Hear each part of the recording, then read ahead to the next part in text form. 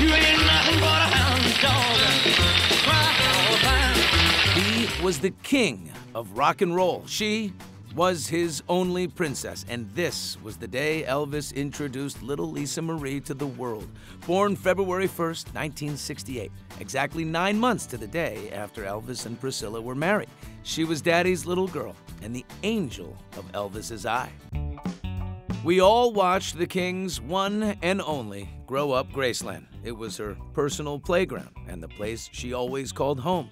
I have a really strong sense of home here. I'm always really happy when I come here. It's basically a time capsule. It's nice. The thing that struck me the most when I walked in was seeing my golf cart key.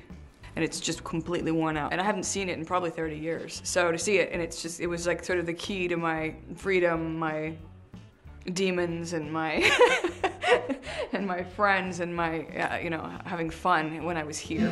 I love you most of all because of you. These home movies, now so poignant, set to her dad's 1956 ballad, I Love You Because. I love you. Sadly, Elvis and Priscilla divorced when Lisa Marie was just 4 years old, and Elvis died when she was only 9. But his love for music still lived on in Lisa Marie, and she became a successful singer too. That was the first single off her final album, 2012's Storm and Grace, and Extra was with her when it was first released. Do you ever think about comparisons to your father? I try not to, but of course, it's there. Yeah. And it's fine with me. What do you think he would think of his little girl coming into her own, personally, musically? I think that he would probably understand everything that led to here, and also here, and probably, hopefully, be proud. And Lisa Marie invited us to Memphis. She took us inside the iconic Sun Studio, the place where her father began his legendary singing career. When I walked in this building, it was a bit intimidating because I looked around the walls, and I was like, my God. It's only blocks away from where Lisa Marie grew up, at Graceland.